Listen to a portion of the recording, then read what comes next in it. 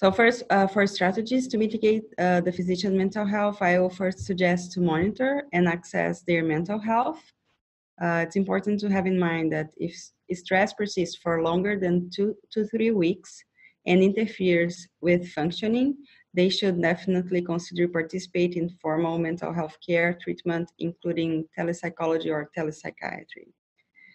Secondly, I would suggest to use some self-care tools, such as seeking out and sharing social support, even with the social distancing, checking in with other colleagues to discuss your experience, increasing supervision and college support.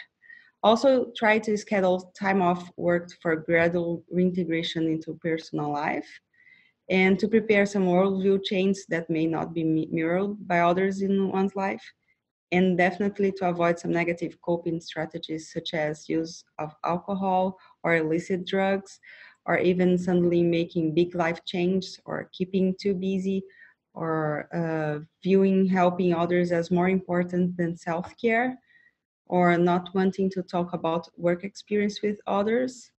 And other than that, I would suggest to use some approach such as guided meditations. We have many apps-based mindfulness intervention that can be viewed and downloaded in their cell phone. I would also suggest to do some physical activities, even at home. I know that in Memorial Sloan Caring, they have like a program in which they recorded some strategies for patients and for providers on how they can do it even at home.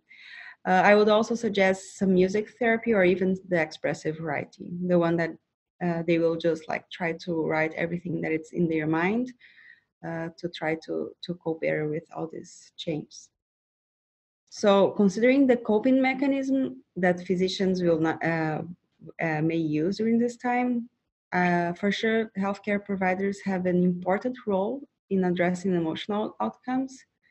And it's interesting, during their career, they have developed some strong skills to discuss about sensitive subjects, including breaking bad news, or to talk about death, or even to talk about prognosis. And they also have some skills to deal with the consequence of it when patients are suffering, or even their caregivers. So they have like some strategies to deal with that.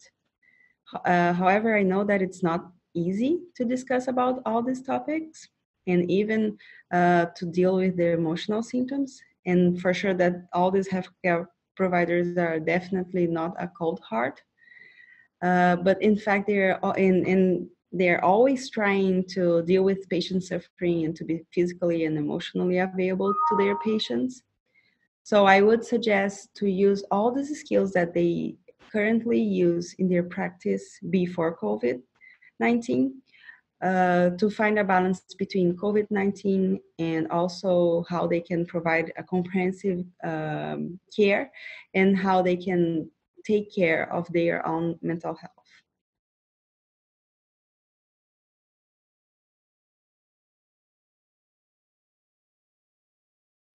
Yeah, so I will reinforce the relevance of monitor their psychosocial needs.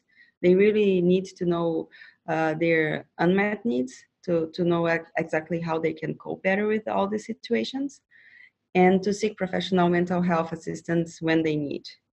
I would also suggest to use all these strategies that I have mentioned before, such as meditations or yoga or physical activities, and all these approaches will help them to regain a sense of control and to reduce the anxiety of this difficult moment.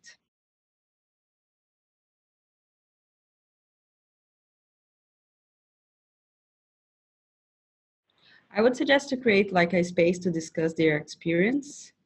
I think it will be very rich and important for all providers. They will try to find the best way to cope with all this hard challenge that they are living right now.